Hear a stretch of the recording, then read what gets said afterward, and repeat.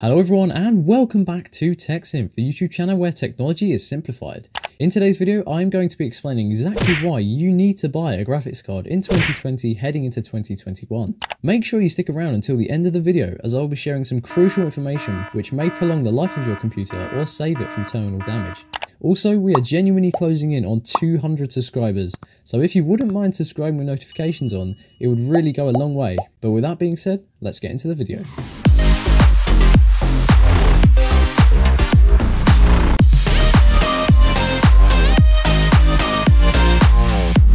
The demand for a more realistic looking gaming experience is increasing by the day, and with all this rise in the quality and functionality of video games, it means that there is a need for advanced hardware acceleration components in order to create the gaming experience you are truly looking for.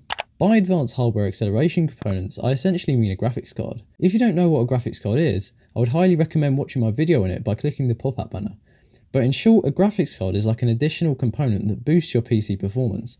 It frees up the memory in your computer, allowing it to run other tasks comfortably.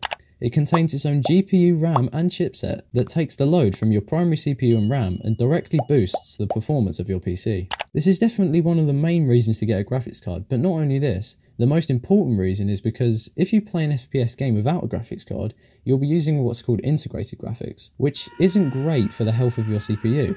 As mentioned a minute ago, using integrated graphics will use a lot of your CPU power.